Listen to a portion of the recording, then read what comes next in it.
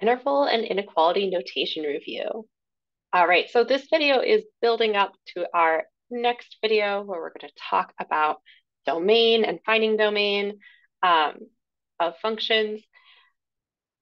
Let's review interval and inequality notation. All right, that was a bad inequality symbol to start this with. This right here is the less than symbol. It's the less than symbol. So for instance, 2 is less than 5, less than symbol. If we put a little line underneath, it means less than or equal to. Or equal to. So for instance, I could still say 2 is less than or equal to 5 because 2 is less than 5. But I could also say 5 is less than or equal to 5. Essentially, this or equal to portion makes it so that you can use the number itself. 5 is equal to 5. It functions as an equal sign. This right here is a greater than sign. So I could say that 7 is greater than 3. And then greater than or equal to.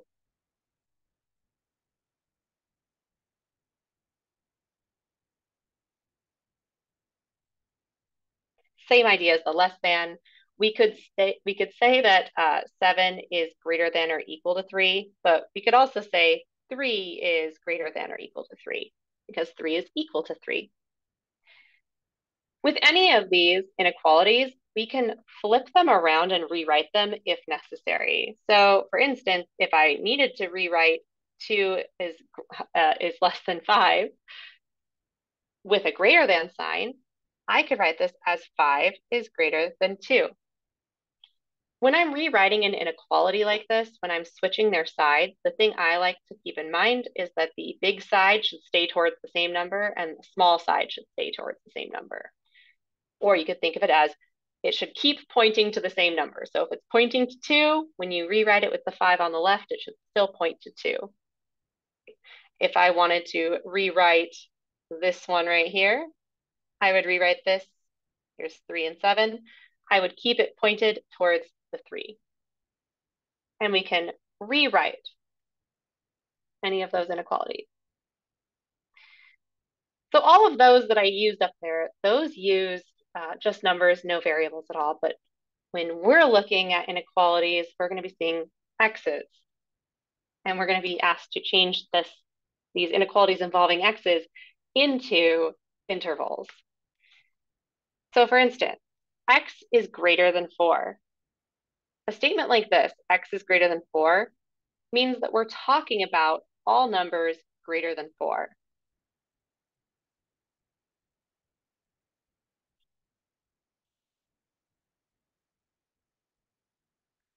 All numbers greater than 4. On a number line,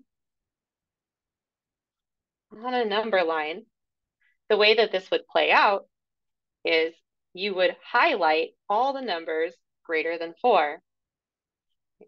So I I rarely do this like tick mark thing on my number lines. Typically, when I'm doing my number lines, I just mark the number I'm interested in. But I'll mark these numbers this time. Negative infinity is down here. Positive infinity is up here. This is just a number line. And we are marking all the numbers greater than 4. So these right here, just kind of highlighting them, all the numbers greater than 4. But we need to be able to indicate here that we're not including 4 itself. Right? There's no underline here. We're talking about all numbers strictly greater than 4. And the way that we indicate that is by using an open circle. Right? When we exclude a value, we use an open circle. Open circles mean exclude this value. So if it's a less than sign or a greater than sign, We're using open circles. If we wanted to include the value, for instance, if we had x is less than or equal to -1, and we wanted to draw that number line, just going to mark -1 right here.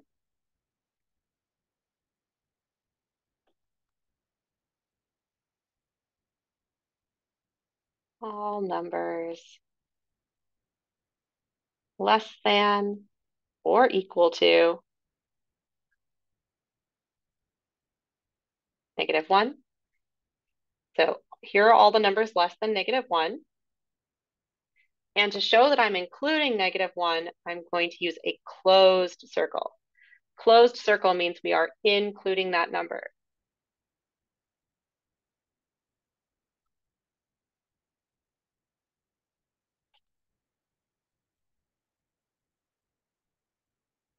Again, negative infinities down here, positive infinities up here.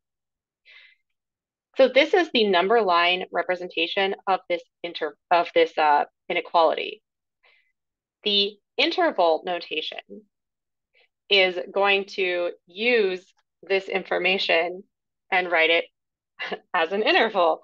So we're starting at 4. We are starting at 4, and we're going to infinity. We are not including 4. So the way we write it, we use parentheses to indicate we're not including 4. So 4, and it goes all the way to infinity. So you can really read it off of here. You can read it off of here kind of like this. Like if there was a parenthesis here, and then parenthesis on this infinity. So from 4 to infinity. You can choose any number between 4 and infinity, and it will lie in this interval.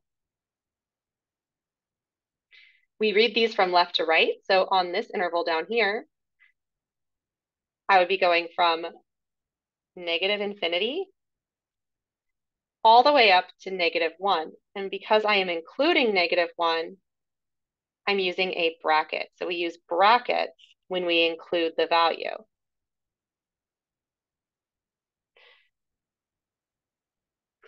That's the big idea. I'm going to write down just kind of a cheat sheet to all those things that we just said. And I'm also going to tell you what's going on with these infinities, and do they get brackets ever, or is it always parentheses? What's going on with infinity? So if you are including endpoints, if you are including endpoints, in interval notation, that means you're using one of these guys with an or equal to. On a number line, it means that you're using a closed circle.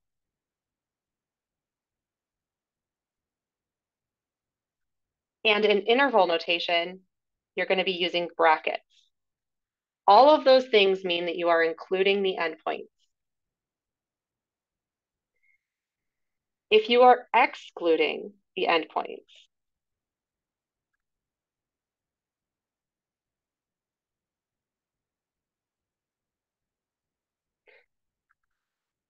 that's going to be for the strictly less than or the strictly greater than sign. We use open circles on the number line and parentheses in interval notation.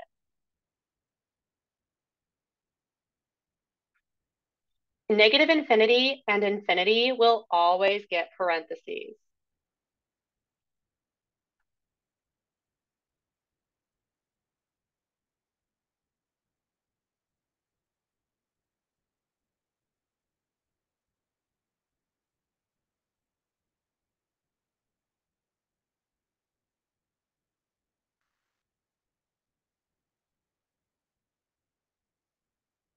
Right?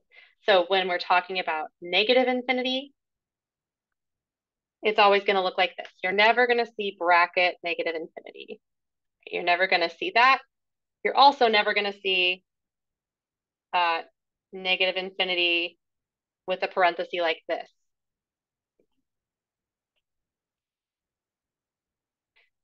Negative infinity, if it's used, is always going to be the leftmost point, right? Because negative infinity is the as left as you can get on the number line. And then positive infinity is always going to be the furthest to the right that you can get on a number line. So when you use positive infinity, you'll be using a parenthesis like this. You would never be doing a bracket or having a parenthesis on the left of it because you never start at infinity and move forward. So all of these intervals up here, these two intervals up here, they are, it's read from left to right. We start at 4, we go to positive infinity. For this one, we start at negative infinity, we go to -1. It would not be the same to say -1 comma negative infinity. In fact, this doesn't make sense. We can't go from -1 to negative infinity. That's moving in the backwards direction, and our intervals are always in the forward direction. So let's do some practice here. On this worksheet, I have the inequality notation, the English translation, and we're going to do number line graphs and interval notation. With the number line graphs, I have two different lines here, and that's because there's two different ways that you can draw number lines. So I'll just do both. Again, if you have underlines, that's going to relate to closed circles, which is brackets, no underline, open circle, parenthesis. So here, x is less than or equal to 2. So the English translation is we're looking for numbers less than or equal to 2. Okay. And I have to scroll down here and see what decision I made. Okay, circles on the top. All right, so for this one, I'm going to mark 2 on both my number lines. We have an underline here, so we're using a closed circle.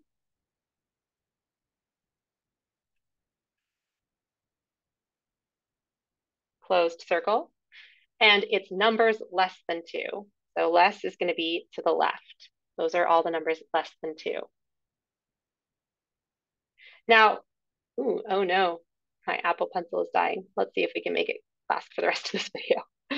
The other way you can write this, because our closed circles are the same thing as brackets, we can draw it like this instead. So I can put the bracket here instead of the closed circle.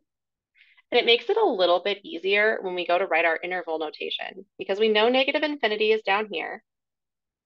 And if we simply put a parenthesis on that negative infinity, then we have the interval right there. The interval goes from negative infinity to 2.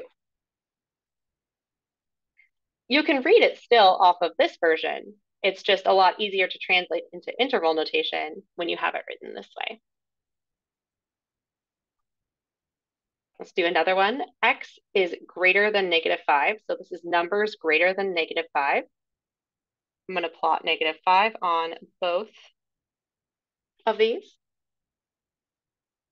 We don't have an underline, so we're going to be excluding -5 itself. I can put an open circle here. And then numbers greater than it. So greater than -5 is going to be to the left. Numbers greater are to the left. For this bottom line, instead of an open circle, I'm going to do a parenthesis and shade to the left. Did I say to the left? If I said to the left, I meant to the right. I just don't know my lefts and rights is all. In interval notation, we start at -5 and we go to infinity. So parenthesis, -5 to infinity. Infinities are always getting parentheses. I'm always reading it from the left to the right. And then the numbers are getting parentheses or brackets based upon whether we included or excluded the endpoint. This right here is what we call a compound inequality. So this is telling us a range of numbers essentially. So this is the range of numbers that are greater than or equal to -1, but less than 7. Okay. All the x values between -1, including -1, and 7, excluding 7. So I'm going to mark both of those numbers on my number line.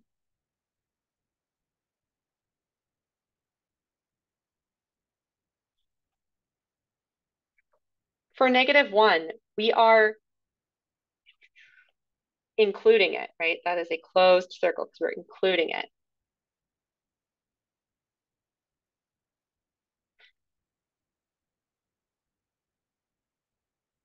And here, less than 7, we are excluding 7, so we're doing an open circle on 7. When you see a compound inequality like this, a sandwiched inequality, think sandwiching on the number line, right? A sandwiched inequality is sandwiched interval. So it's going to be this portion right between the two numbers. Right in here are the numbers that are greater than -1, but less than 7.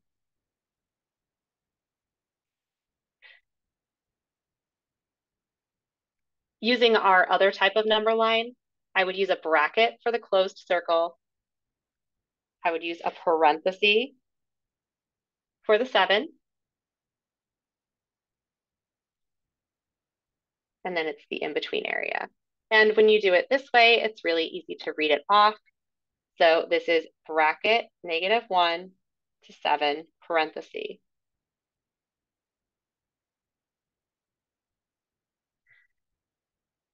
Right? -10 is greater than x. This means numbers less than -10. It doesn't look like it when we read it this way, though. We're really used to seeing x on the left, and I like to rewrite things like this so that x is on the left. So I know that we were pointing to the x over here, which means when we rewrite it, we are going to be pointing to the x again. So we have x is less than -10. -10, -10. There's no underline, so we're using an open circle. And then less than -10. Less than is to the left.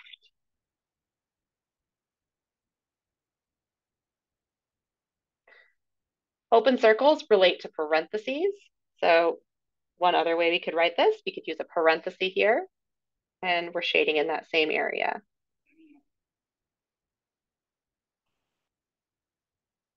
This interval right here starts at -infinity, and it goes up till -10.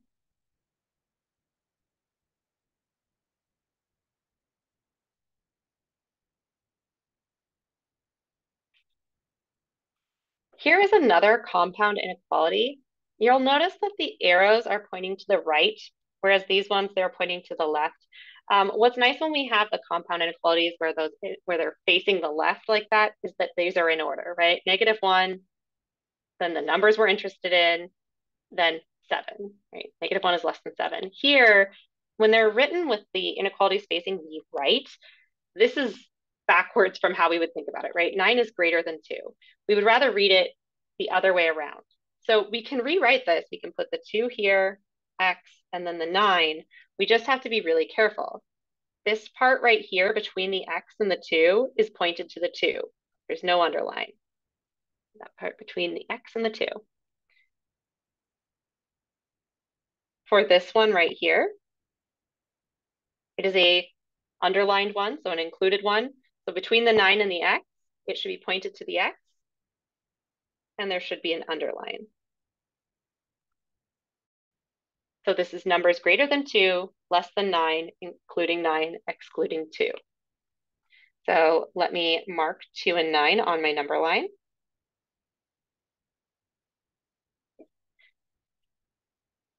We are excluding 2, so open circle.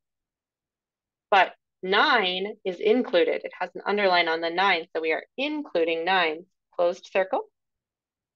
And then it's a sandwich, so we're taking the in-between. We're taking the in-between.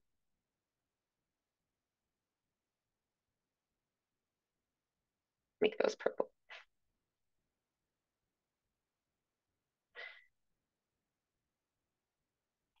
For this bottom one, open circles, that's a parenthesis.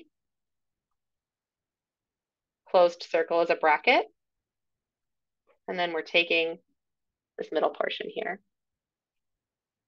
As an interval, this is the interval from 2 to 9.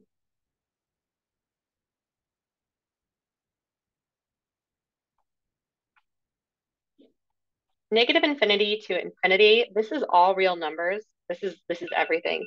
Um, it's this entire line. Everything there from negative infinity all the way up to positive infinity. So it really just looks, I mean, as if you're putting parentheses on those guys. Negative infinity to infinity.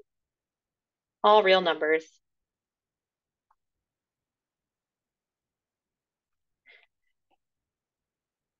Last one down here. This is also a type of compound inequality, but it's an or statement here. So let's be careful with these ones. We have x is less than -4. So I'm going to plot -4 and 5 because I know those are the numbers we're working with. -4, 5.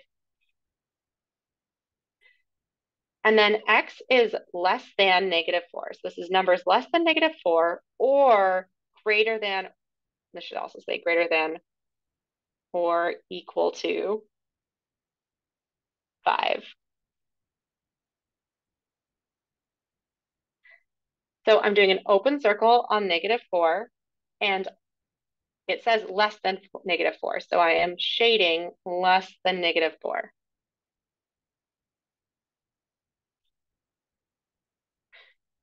Or greater than or equal to 5.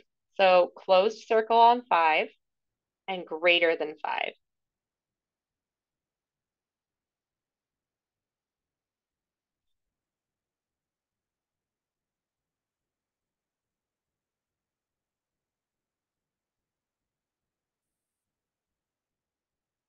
Negative infinity, positive infinity, negative infinity, positive infinity.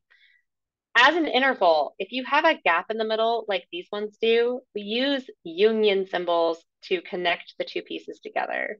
So essentially you have maybe I'll do it on the bottom one. This first part from negative infinity to -4. And then this is the union symbol, which means we are putting two intervals together. And then this portion here is from 5 to infinity. So 5 with a bracket to infinity. And that would be how we write this number line in interval notation. So I have a few more examples that go kind of in the other direction, where we have number line graphs and intervals, and we're going to fill in the blanks here. So starting here with this -5 to 3, that's in interval notation. On the number line, -5, 3, -5, 3. This means from -5 to 3. So this whole middle portion is the area we're talking about. Parenthesis is going to be an open circle. So it'll be a parenthesis on this bottom graph, but other times we use open circles. And then brackets are closed circles.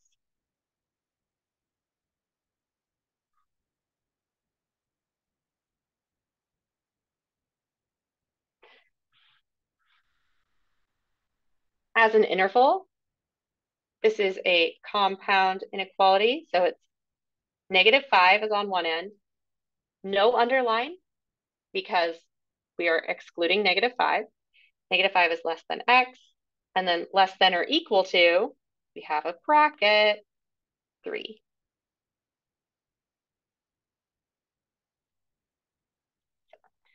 Now, maybe I'll write this portion in color.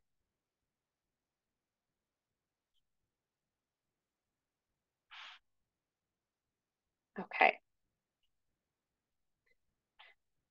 For this next one, up until -8, there's an open circle on -8.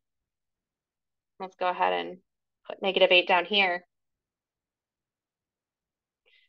When we're drawing this with our parenthesis bracket notation, we still really do need to draw that open circle.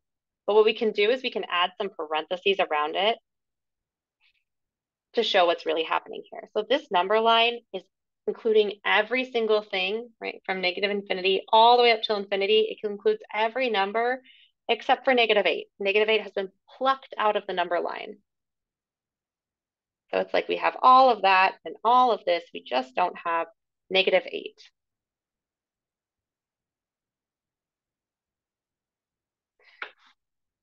As an interval, as an interval, we could read it off directly from left to right. So we're going from -infinity to -8.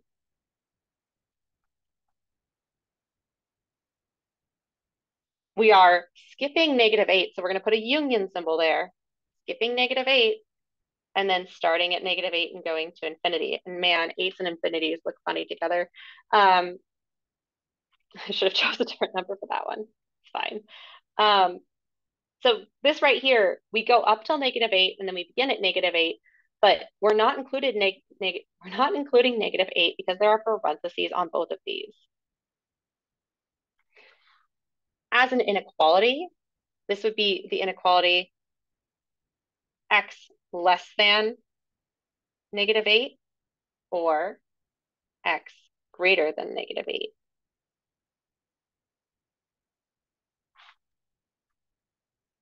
For this next one, we are using the numbers 0 and 8. Again, I probably should have not used 8, but it's too late now. I'm not going to go back and change it. We have 0 and 8. This is a lot easier for us to do on the bottom line first. So on the 0, we have a parenthesis, right? And then -infinity to 0. So -infinity to 0 is this range right here. And then 8 has a bracket. And then we go from 8 to infinity. With circles, the way that this would look would be an open circle on 0 and a closed circle on 8.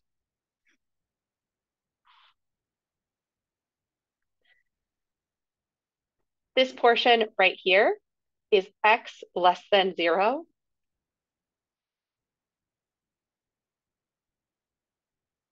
This portion over here is x greater than or equal to 8.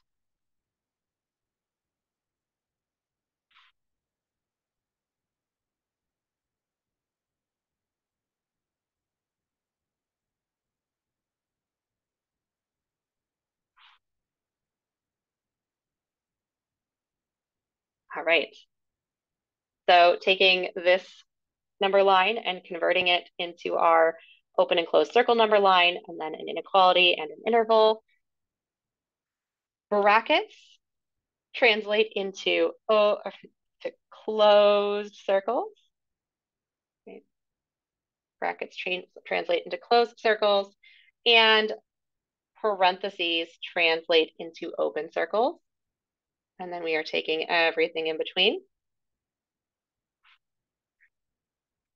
We can easily read off the inequality or the interval from right here. This is from 1, the bracket, up to 12 with a parenthesis.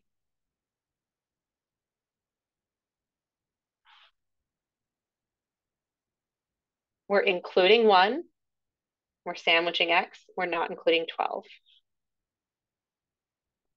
Again, this bracket right here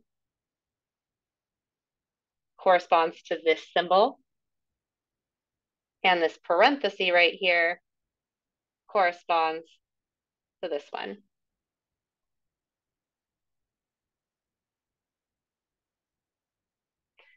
Right, just a few more. Here, from negative infinity to 7, we just need to mark one number here.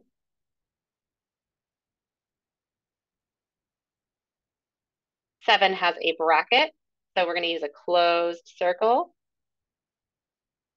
and a bracket down here on this one. And then it's from negative infinity to 7. So from negative infinity all the way up to 7.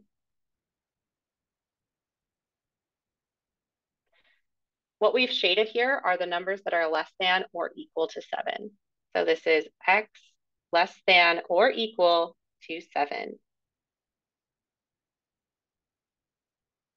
Okay, this next one's a little mean, um, but we're going to do it. We're not going to do this portion. Just get rid of that portion. All right. How do we write this portion here? How do we do this? We have negative infinity down here, positive infinity up here, and there's portions of it, and that's what we're going to focus on here. So this first portion right here, this first portion, there's a closed circle on -2, so we're doing a bracket. So that first bit goes from negative infinity up to -2 with a bracket. And then there's an open area, so we're going to do a union symbol. If there's a gap at all, we do a union symbol. We start back up at 3, where there's a closed circle. So I'm doing a bracket. It goes all the way to 5, and we are excluding 5. So the parenthesis on 5, excluding it. So this interval goes from 3 to 5, bracket on the 3, parenthesis on the 5. Union. And all we do is we skip 5 here. So we'll just start back up again right after the 5 and go all the way off to infinity. So parenthesis 5 to infinity and beyond. And there it is. That's our interval. All right, now this last one looks really easy in comparison. So -2, this is from -2 to positive infinity. -2 has a parenthesis on it, which means we are an open circle. And then from -2 to infinity, so that's all of this, okay. -2 to infinity.